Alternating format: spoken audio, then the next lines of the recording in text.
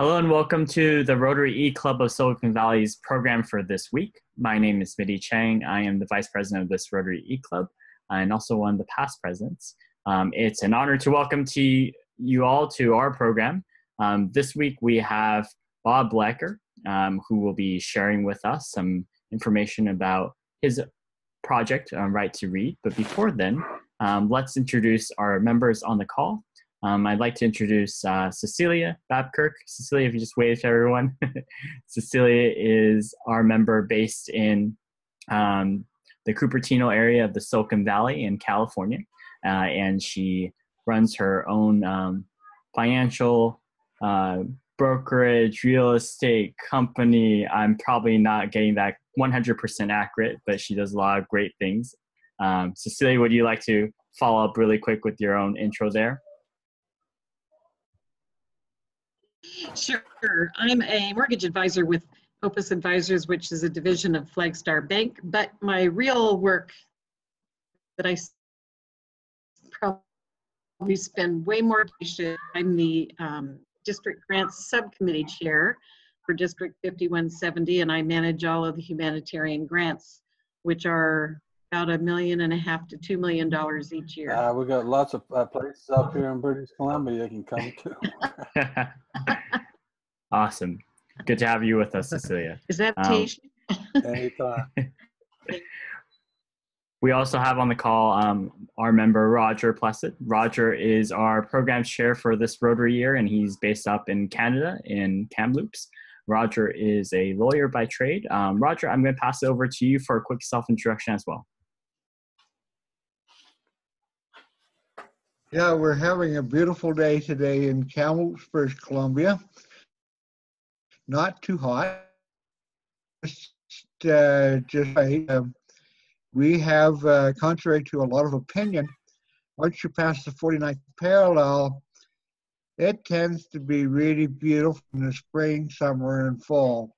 As you can see with Bob looking out there on the in his screen, just how nice of a location he is presently in British Columbia, because it is a beautiful province. Awesome. Roger, it's always good to have you on the call. And it's my honor to introduce our guest speaker for this week. I've been in Rotary for going on 22 years. Joined when I was with the New Westminster Police Force. Wanted to give back to my community, and I thought what a way to do it would be join Rotary, which I did, and I never looked back. In 2000, I retired from the police department as a senior manager and got really moving with Rotary. And just before that, I was a aide de camp to the Lieutenant Governor of British Columbia. And I'm now no longer an aide de camp, being 22 years as one and 5 different lieutenant governors. So where this all came about was with the then lieutenant governor in British Columbia in 2007, and it was a year by year as district governor. Mine was in 2008, 2009. And I was in the back of a car I was in the front, and my lieutenant governor was in the back, and he was our very first Aboriginal lieutenant governor in British Columbia. And he asked me this magic question: what's Rotary doing about books? And I told him, we're doing great. We're going to Africa, Southeast Asia, all around the world, doing a great job. Our libraries are second to none. Lots of books, doing a damn good job. But then he asked me this other question, which really stumped me a bit. And he said, what do you do in your own backyard? I couldn't answer him. Not a chance. So I looked at him. I said, Your Honor, I wouldn't have a clue, but I'm going to find out. And that very start of what this project's all about. And what it's all about is getting libraries and learning centers into remote Aboriginal Indigenous communities throughout British Columbia. And we started off way back in 2007. He said to me, Bob, I would like you to see what Rotary can do. I'll go and talk to all the chiefs, and we'll get back together and see what we can do. Well, the good thing about it, I had been in Rotary for some time now, 7 years, and I had 9 years, and I had been to on quite a few international projects. And I knew from that with the template that you have with international projects, that would probably suit us how we were going to with our remote communities. And when I'm talking about remote communities, I'll tell you this. I'm going up to a small community up the coast of British Columbia. It's called Clem-2. Clem-2, I have to fly up to Prince Rupert, which is right on the Alaska-British Columbia border. And it's about a 2.25 hour flight from Vancouver. Then we're going to get on, my team and I, three of us, are going to get on a Coast Guard cutter that is going to take us down to Clem-2, 14-hour trip down there and down back and back. And this is the type of thing that we go into. I got one community that I go into. The only way we can get into is by float plane or by boat. That's it. And so we have some interesting little trips. So that's one of the sort of things we had to start looking at. How in the heck are we going to get libraries into these communities given their remoteness throughout British Columbia? So we had to do a lot of planning in the beginning. And the other things that I had to confront was, well, I need help with this because one person cannot do it, as we all know. And that started the start of the Right to Read team. We started off with just 4 of us. Now we've got 20. And what we did is that I had some folks that I met at my district conference, and some young Rotarians heard about what we're intending to do with Right to Read, about going to remote villages and getting the books in there. And one of the young ladies come up to me and she said, look, I really would like you to come up to my community. And that was up near, you'll know this, Williams Lake. And Williams Lake is in the center, not the center of British Columbia, but it's just west of where Roger's in Kamloops. And so we had a community in the Chilcotin area, which is a part of this particular southwest of Williams Lake. And we went to a community there who were desperately looking for something like that. They were a very poor community. They were always on the bottom of the list to receive something. And so we said, okay, that is the first library we're going to do. That's our first test. But we had run into some really interesting scenarios. Where are we going to put this library? What is it going to look like? Libraries have got books and shelves. Where are we going to get those? And so it became a part of, well, where are we going to get the money from? Because these things cost a bit of money. So I started asking some of my district governor friends that I met up, Eddie, because you've been there, I think a year after I left there as the registrar. And I talked to one of them. I said, Gary, do you know somebody in your district that may have something to do with trailers? He says, I think I do. I think he's got something to do with them, but give him a call. His name is David Taft. Here's his number. So I give him a call. Well, David Taft was the president and owner of Britco. Britco had built all of the modules that were used at the 2010 Olympics. So I said to him, this is what we're doing. Can you help us out? He said, sure. We're getting a whole bunch of these modules back from Whistler that were used at the Olympics, and we can help you make them into a library. And all of a sudden, we had the makings of something that could be really good. But then the next question for me was, well, how much? And you know Rotary's price, $3.99. I always go by that, and it works. You know that.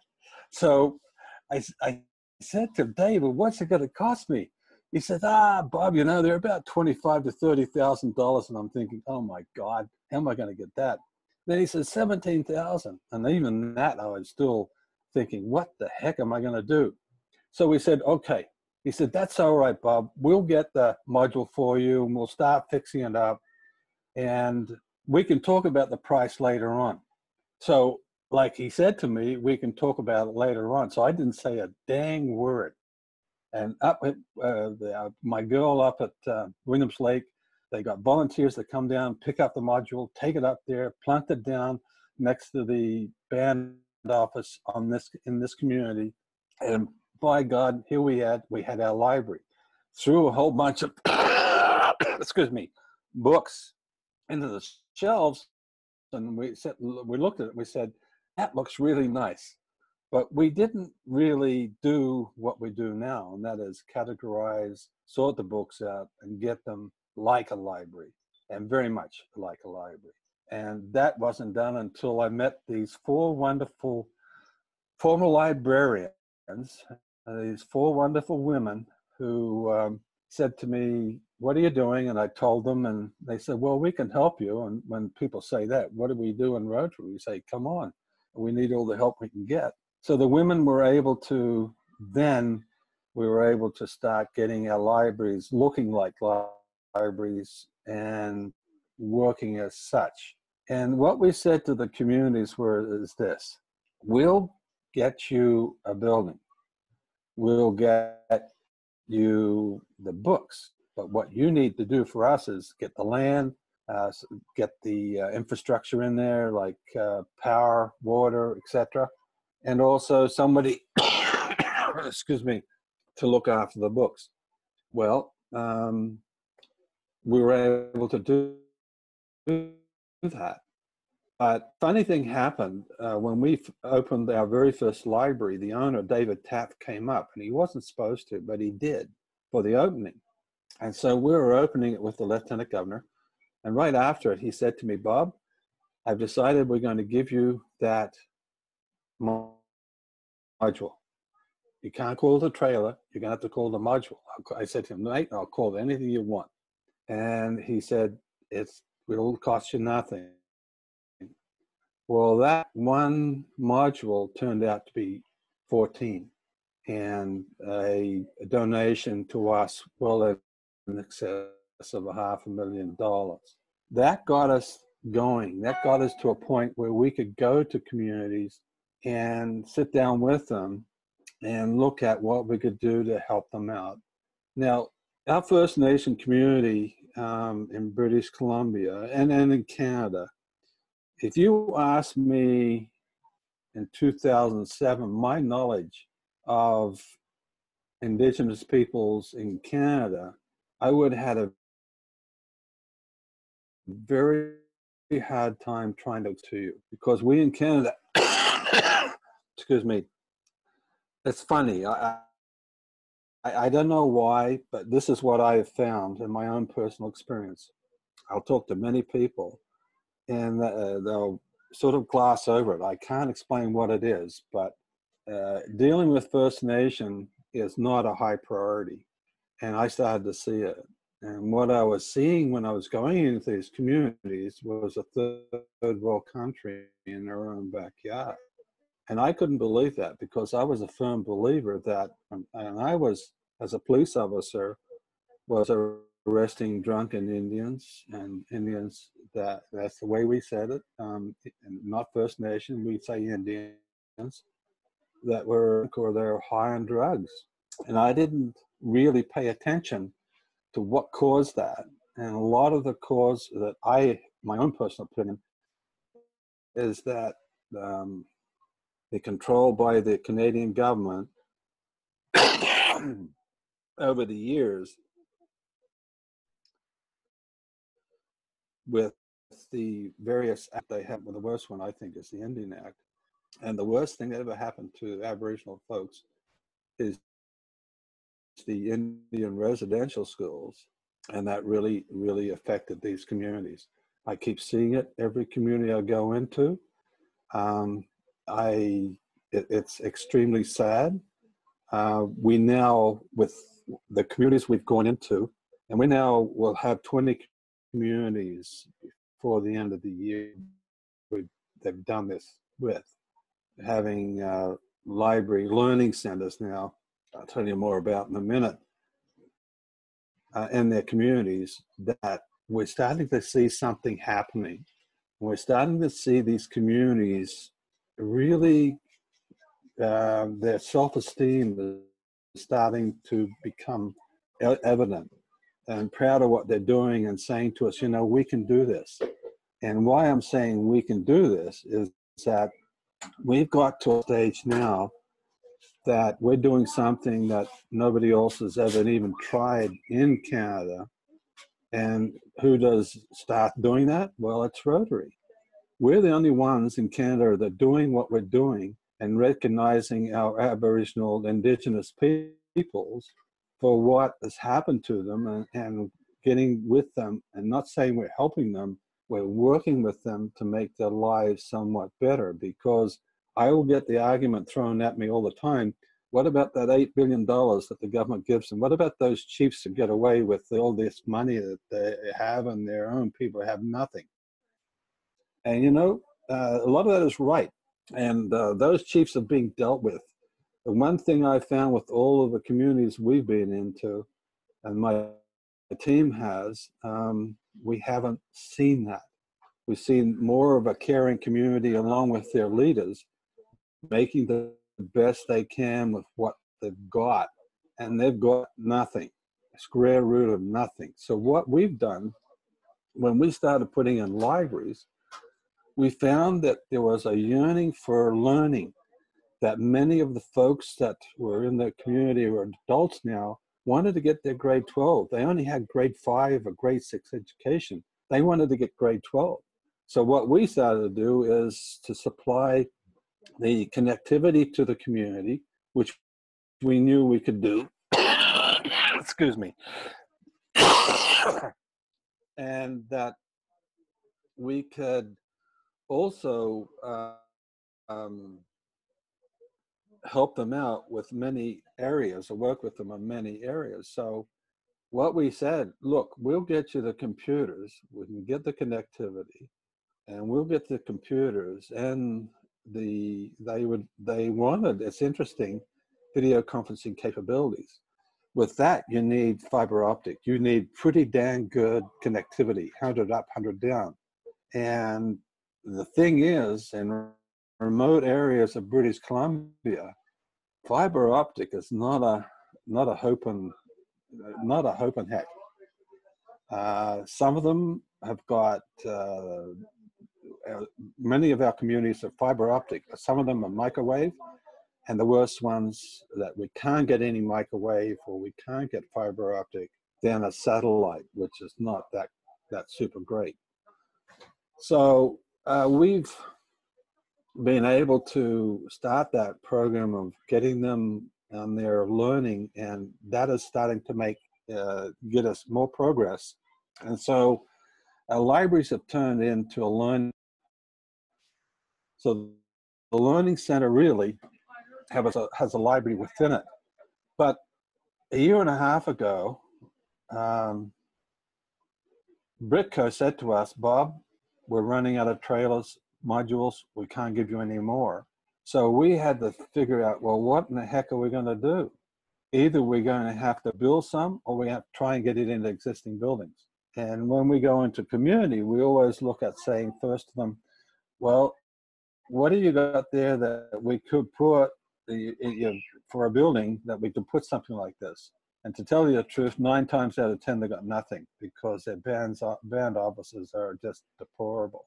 So we decided that with our then design team, which you go into our website, write2readbc.com, you'll see in there the teams. And then each of the teams, you'll see design team, a librarian, LRT, library response team, our building team. So you'll go in there and you'll see how we've sort of split the group of us up, and each of us have this case. We have an architect, we have an engineer, and so the architect and myself, we started to go into communities and said, look, if you don't have a building, would you like one? And they said, well, yeah, we would love to have one.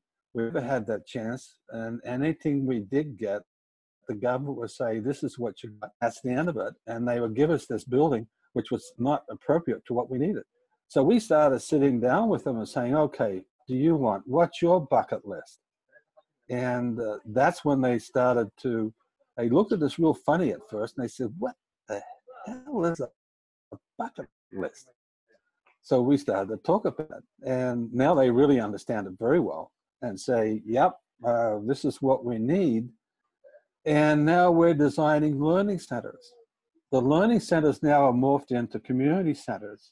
And it's now morphed into, we know that the communities that we go into, there needs to be capacity building. There needs to be the opportunity for members of that community to be trained in the trades. So what we're doing now is we're going to train them in the trades, carpentry, electrical, plumbing, all of those, roofing. We're going to train them in that so they can build their own learning centers. And from that, once they build their learning center, and we will be building alongside them, we'll have volunteer teams mentor them, but also be a part of the building. But what we'll have is then what we will come back to them and saying, okay, we've taught you how to do this. We've got you these trades. Now we'll sit down with you and design your own homes, because to tell you the truth, the homes that they've got are absolutely deplorable. And they're a cookie cutter. I can tell you quite safely to say that they get full of mold because of the weather. They're not suited to where they are, and not built really to code. And so what we've said to them, we'll design the buildings. They will be built to code. They will be the safest and the warmest homes in British Columbia. And we'll show you how to do that. And so that's how this project has morphed along. To the point now, we're set to start, and we have a global grant in process so that we can have our very first joint Rotary private enterprise campus, where we're going to have members of First Nation communities throughout British Columbia come to our campus, which is up in a little place called Risky Creek, which is near where we had our very first library. And it would be one where they would stay on campus, that we're going to build homes there that they'll use as dormitories. We're going to remodel a school that they got for $1 and remodel that so that they'll be able to learn how to build prefabbed homes so that they can deconstruct and take them to their own communities and put them back together again. We're going to show them how to mill the lumber. We're using a portable mill, how to dry kiln their wood. So we're going to give them more of the trades than you can imagine. And we know that with all this knowledge that they're going to be able to build their own homes without any problems at all, and buildings as well, and get jobs. And that's the main thing. So out of a little conversation between two people in the car in 2007 on the way to Whistler, we've morphed into something that has got even bigger than we ever thought it would ever get to. Where are we going now? Northeast British Columbia, up into the Peace River area. We've got many communities up there reaching out to us. On Monday, I'm back to Williams Lake to open up a building that we supported and remodeled with our architect right next to our library. And then we're going to do what we call an Imagineering session with the building, the old school, where we're going to put the campus. That our Imagineering sessions are just amazing, where everybody gets together, throw out ideas. Our architect, Scott, puts it down on paper. At the end of 3 or 4 hours, he'll hold it up and says, "Is this what you want?" And I tell you what, 9 times out of 10, it'll be, "My God, that's exactly what we want." And then off we go. And there is a big step. We have to find funding, but there is a few steps that we're doing here to enhance what we're doing. One of the things we've done is stayed away from government. The reason why we've done that is, my friend and chemist will know it very well, that the bureaucracy just about kills you.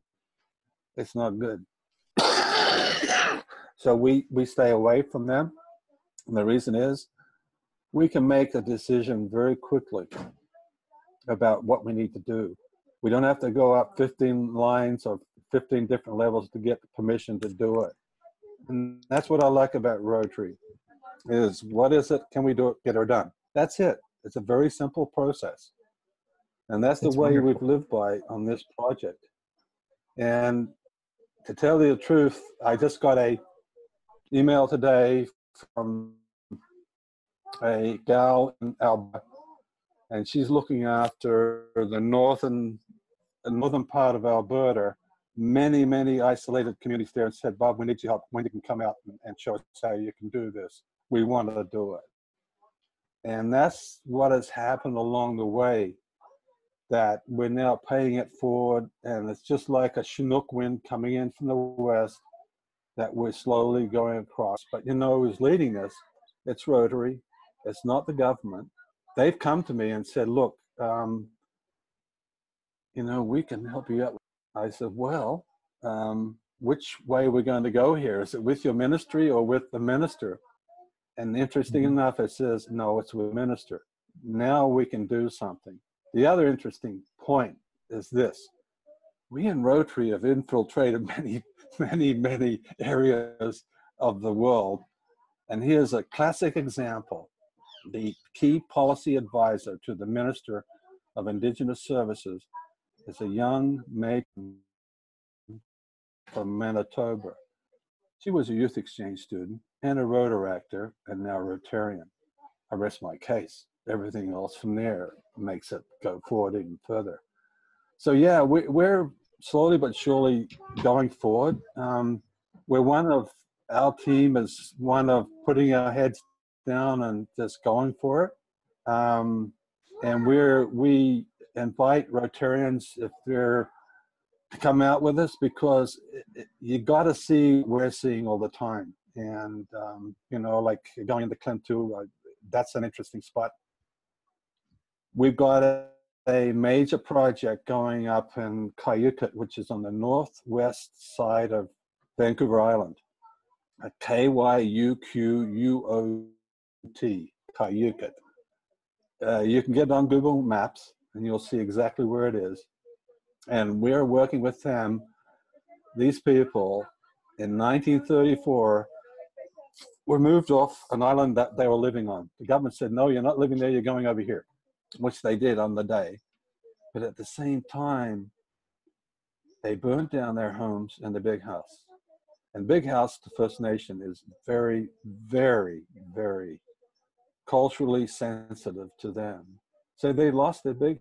When we went up there 2 years ago, just to talk about a library, we never knew that we would be part of a planning process to build a new Big House, get the money to do that, but also to build a multiplex that we've been very much of the design. And along the way, we've had these partners come along and say to us, "Look, Bob, we really like what Right to Read is doing and Rotary. We want to help." Well, the Coast Guard is a classic example of that. They're taking us everywhere using any of their equipment that will get us in there. Where we're just up on the helicopter to Cayucot. And really helps us out a lot. So this building, the Big House, the community and our building team, which we're part of, we put in for a grant. And that was given to us approved for us 3 weeks ago before convention, and that was for $3 million, and that's what we're starting to work on now. Wow. It's been an amazing project, and one that where we are, and then my team, each one of the team, they just do what needs to be done. I just don't have to say very much to them. They're always there. That's We're going incredible. to put together. Sorry. Bob, that's truly incredible. I really appreciate you sharing all of that information. It sounds like your team is doing so much good for the First Nations people in Canada, which is really great.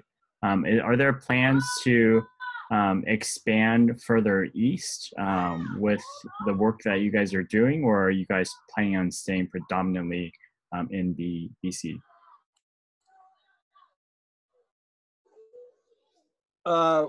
Unfortunately, we've been the best kept secret in Rotary. Not very many people got to know about who in the heck is this Right to Read. A lot of people don't realize it's Rotary, and even Rotary doesn't realize it's Rotary. It's really interesting, the responses that we've got, and once people know exactly what we've done, then it's, oh, the light goes on. Many Rotarians out with us because we feel that they need to see what we're seeing, and it's had amazing effect. And you know that yourself, Mitty, with Midon. It tells a story, like a picture is worth 1,000 words. Absolutely. No, we're not. We're sharing this. This is to be shared, and that's what I said back in convention. I said, look, we don't own the rights to this. We'll just show you a template that is working, that we feel that we're starting to hit what needed to be done years ago, and now we're starting to get some recognition with government, but we have to be very careful with that. That's really great. I'm going to pass mic to Cecilia. I think she has a question. Food security an issue in those communities? Sorry. Is food security an issue in those communities? Oh God, yes. I tell you what happens is that majority of the food that the folks have there is processed.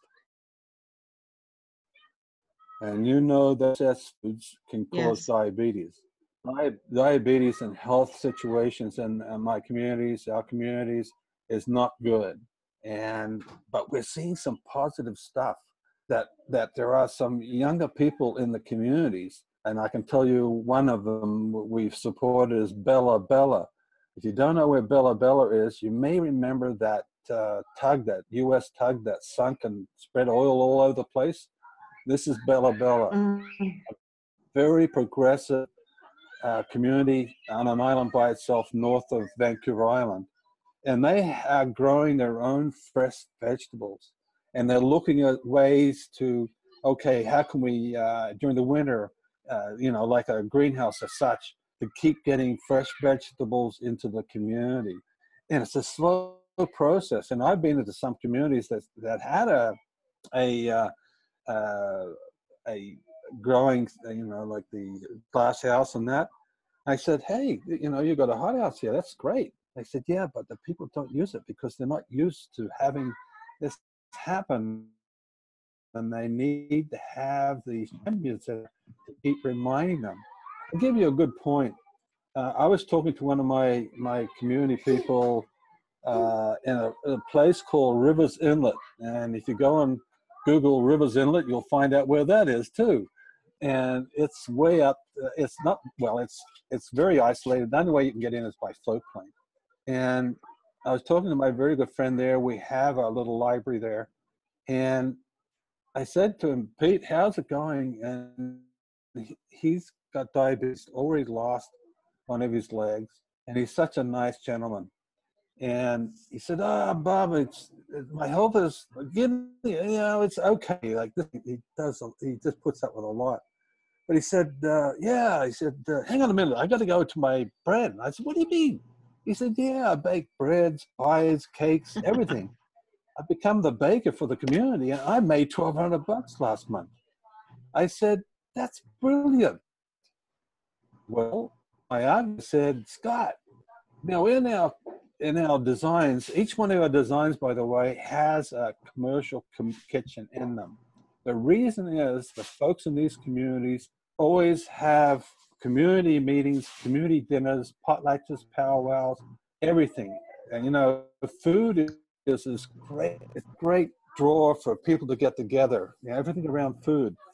And so I said to him, Scotty, can we put what we need for a bakery inside one of our kitchens? He said, oh yeah, that's not a problem. We just do this, do that, and we're done. I said, well, all I need to get is a Rotary Club to say, yeah, we'll be part of a bakery for Rivers Inlet, so they've got their own Cobb's bread or whatever, and then they get fresh bread. Because right now, they get nothing is fresh. It's always 2 or 3 days old. Thanks for So sharing. yes, food is Apologies, Roger. So we're just running out of time for this recording. So I do have to start wrapping things up. I want to thank everyone so much for watching our program this week, and thank Bob for his time. Bob, as our normal occurrence is to pass it to our speaker for last words. So Bob, do you have anything to say to just kind of conclude the session? Yeah, you know, Roger's brought up some really good things that have been out there for a long time within the Canadian community, and things are changing rapidly, and we've got to recognize our First Nation folks for this. We at Rotary are realizing that we've got to help them out, work with them to get better education, getting them to read in the first place, and many of them cannot, like I said, read. And I think we're on track with that. Given the other political throws that are happening, we try and we stay away from that. We just keep plowing ahead, doing what we need to do. And those observations that I made and I said, I knew that somebody, you know, along the line would say, hey, hang on a minute. And I respect that. And I respect what Roger's saying, but I can't agree with it. And that's where I'm coming from. And I really appreciate being on speak to you folks and meeting up with David back in Toronto. Perfect. Well, Bob, thank you again for speaking to our club. You've joined us for our week this week in our program for the Rotary eClub of Silicon Valley. Thank you guys for watching, and be sure to leave a comment at the bottom of this meeting page and let us know what you thought about the meeting. But if you have any questions for Bob, feel free to post it there. We'll look forward to hopefully seeing you next week for our program next week. Thank you, everyone. Take care.